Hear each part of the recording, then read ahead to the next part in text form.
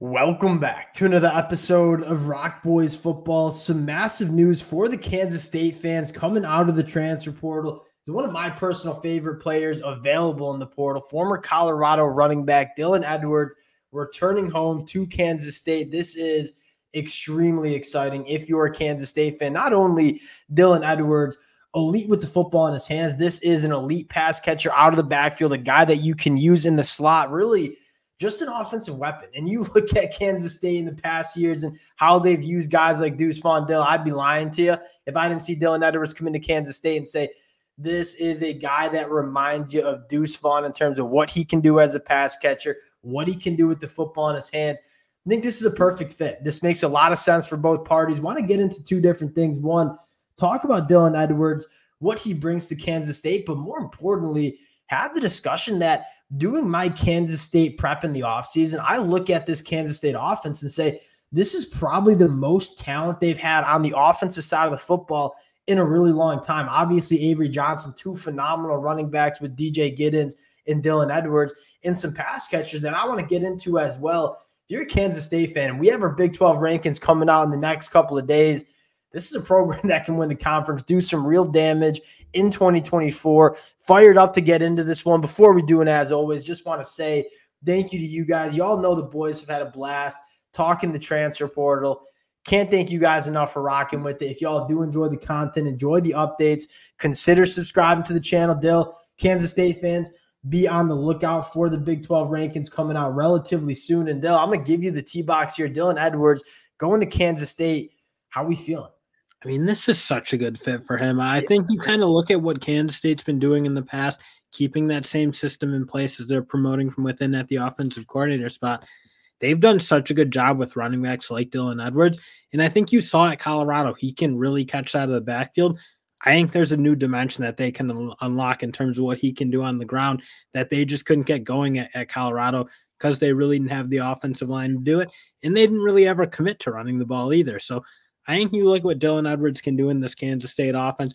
I think he can put up big numbers in the air, big numbers on the ground. I just think it's a really good fit when you think about how Kansas State Two things that really excite me about Dylan Edwards before we kind of get into what this Kansas State offense looks like. One, he was a true freshman in 2023, a guy that was extremely undersized coming out of high school. In my mind, he's only going to get better. We know the long speed that he has. In fact, what's even more impressive than the long speed in which Dylan Edwards has is the quickness, the short area ability to make people miss and then put on the burners. This is, you make no mistake about it, one of the more juiced up players in all of college football, one of those guys that just get the football in his hands and watch good things happen, but he's only going to get better because you saw that he was a true freshman at times dealing with contact as he continues to put on some weight, kind of get that college body. I think Dylan Edwards as a player is only going to get better, but you said it more importantly, Dylan Edwards at the Colorado offense, the Colorado fans would be the first ones to tell you this. This offensive line last year was just not it. Not a lot of opportunity, not a lot of space for Dylan Edwards to be successful. You look at Kansas State, what they've done extremely well in the past, getting their running backs in space. I couldn't think of a better running back than Dylan Edwards to kind of get in space and let him absolutely cook in open field.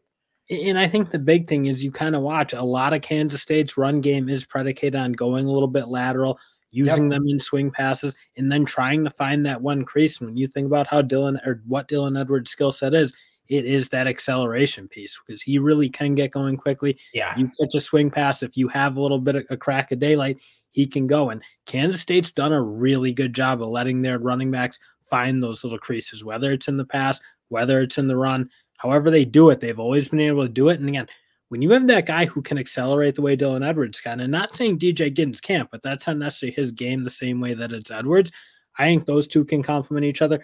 I think Dylan Edwards can be really successful, and I think Avery Johnson can. So I think you have a three-headed kind of monster in the backfield that I really want to see how Kansas State uses it. Yeah, we get into DJ Giddens, Dylan Edwards, a guy that if you're a safety linebacker, you take a bad angle, even a slight bad angle, like Dylan Edwards is a guy that runs right by you.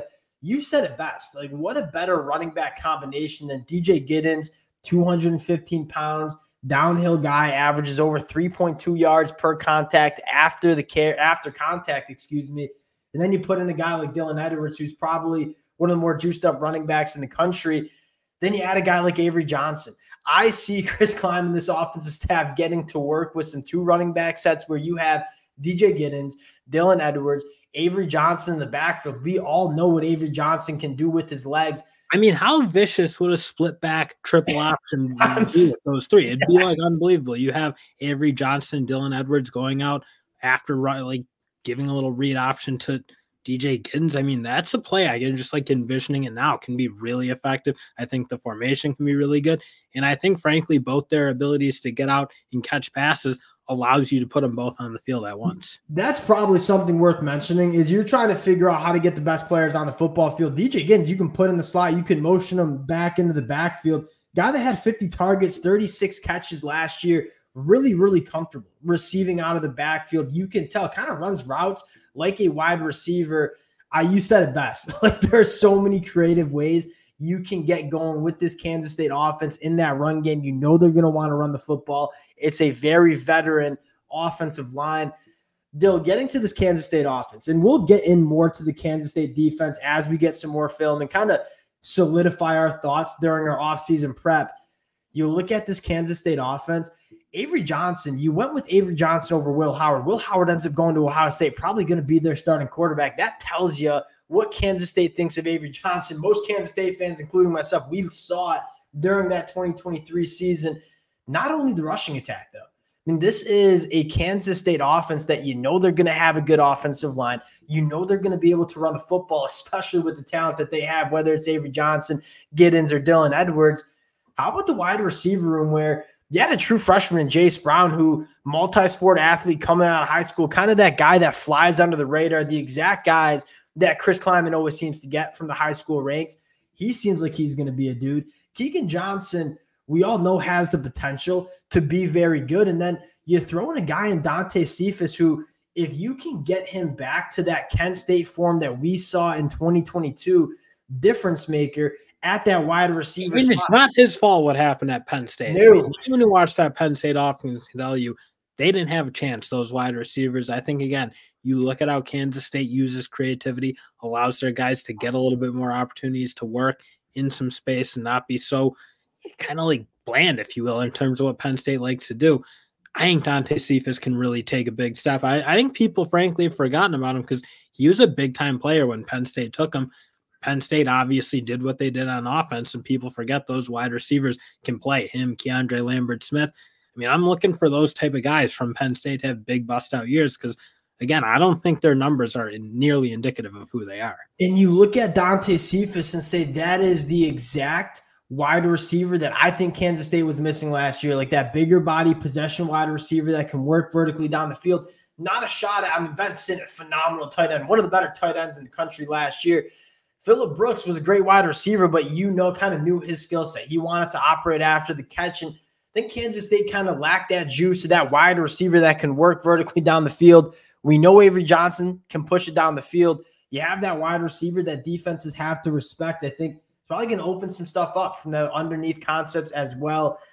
Though we'll dive more into this Kansas State offense during the offseason, but I am fired up for this edition. I think it makes perfect sense. And quite frankly, I mean, I'm fired up for this Kansas State team in 2024. We'll cut it there. Appreciate you guys rocking with the fellas. Again, if y'all do enjoy the content, consider subscribing to the channel, and we'll talk to y'all later.